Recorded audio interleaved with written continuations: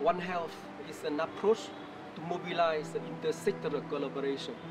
The human health, animal health, agriculture and environment to improve health globally for human, animals and the environment. Why do we need the One Health approach? More than 60% of diseases in humans are from zoonotic origin.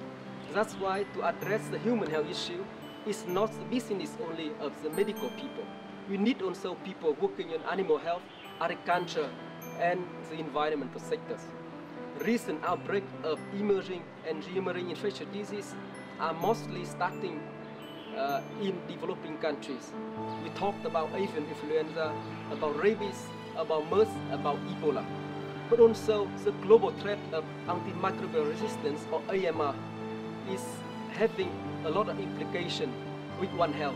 And finally, the food safety is a big concern in many countries, has very relevant implication with One Health. One Health is important. We need One Health to address more comprehensively the issue of health of people, of the animal and the environment.